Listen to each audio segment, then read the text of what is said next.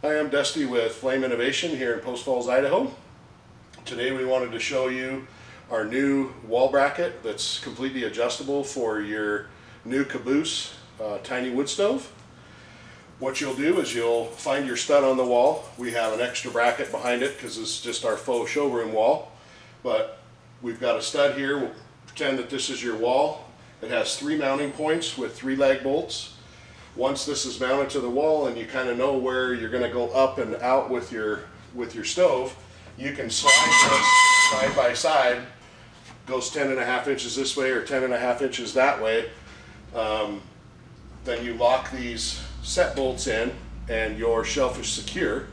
Then we're going to mount the outside heat shields on here, and the stove mounts directly to this plate. And then we have a motor mount hole here for an optional fan if you want to blow extra heat into your room.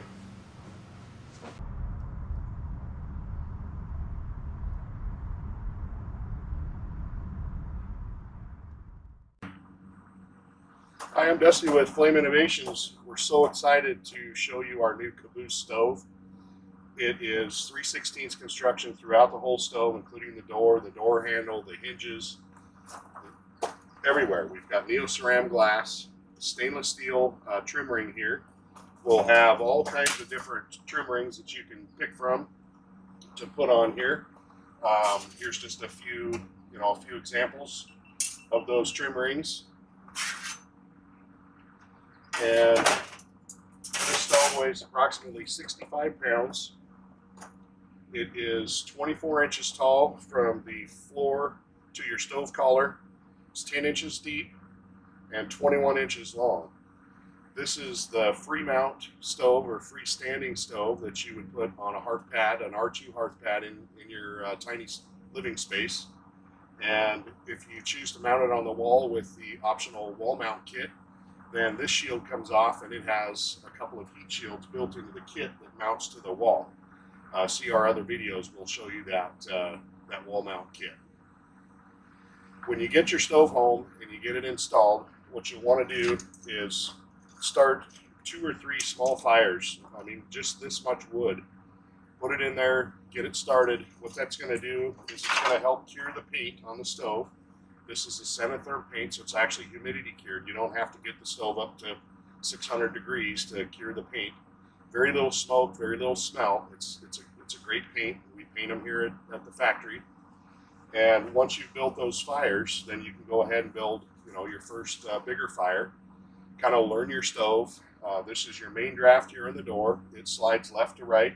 Then you have your air wash here. There's a metal plate on the inside that's also stainless steel that'll guide the air across your glass. So the glass is going to get dirty here and there as you burn. Different kinds of wood are going to get it dirtier than others. But as you burn, that glass will continue to clean itself off, and after a while, you'll have a really nice fire that you'll see through there.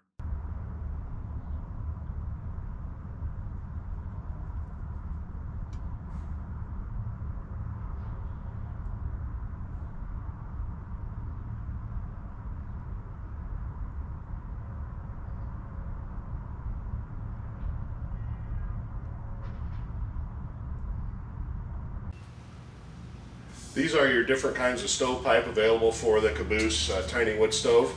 This is a black powder coated seamless stainless steel welded pipe.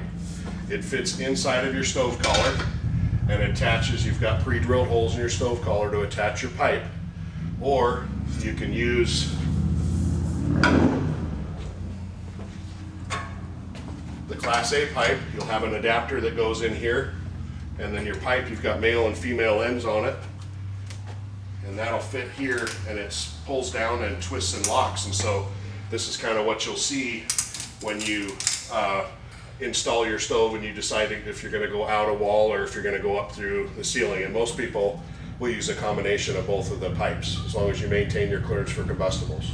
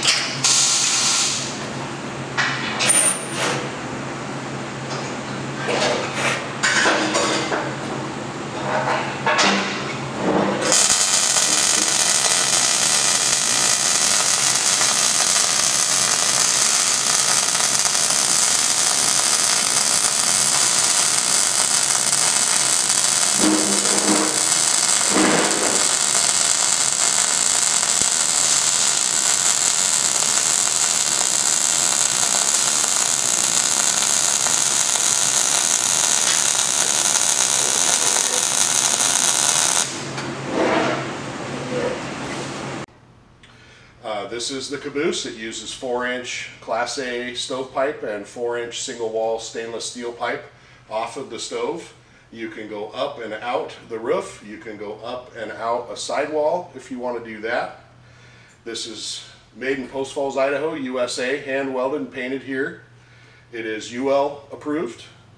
We have neo-ceram glass with an air wash. The glass is 4 1/4 by 8 3/4. The stove is all 3/16 construction, the top, the front, the bottom, the sides, the door handle, the door, the hinges, everything. You've got main draft control here in the door, and the stove will take a 14.5-inch piece of wood. That's the beauty of this stove, and the burn time that it produces, 4 to 8 hours depending on how full you put it and what kind of wood you're burning in it. We came in from the side rather than cutting your wood into tiny pieces and coming in through the front of the stove. So this lets us have a little bit bigger firebox, longer burn time, but have a stove that weighs about the same as the competition and burns twice as long.